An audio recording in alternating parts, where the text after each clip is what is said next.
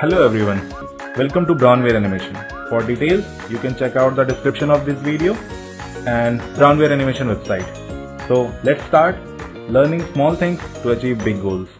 In this video, we are going to look at the 6 must-do steps in ZBrush for beginners, and these steps are followed by me in my other videos also, and I think these steps will definitely help the beginner artist to start sculpting something in ZBrush.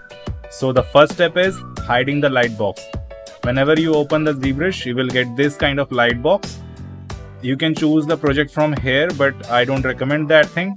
You can hide it from the hide button or the comma key on your keyboard.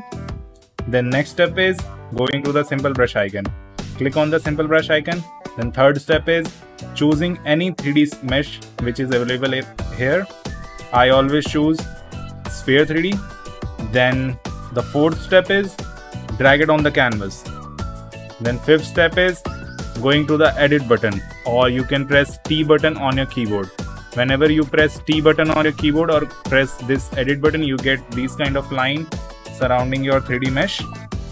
This indicates that you are in the edit mode. Then first actually start sculpting on this mesh, you have to make it a polymesh 3D. This is the most important step. The last step, which is make polymesh 3D. When you click this mesh, you will see the menu icon will the different menus will change, and you can start sculpting on the mesh.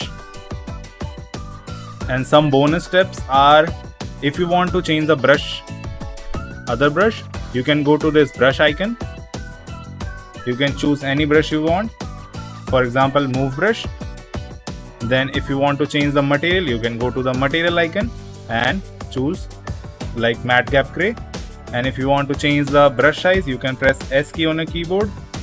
More future step is you can go to the geometry icon and you can divide your mesh for getting more resolution. But this is more of a future step. For now, you can keep those 6 steps in mind to get started in ZBrush. For other information, you can check out the description of this video.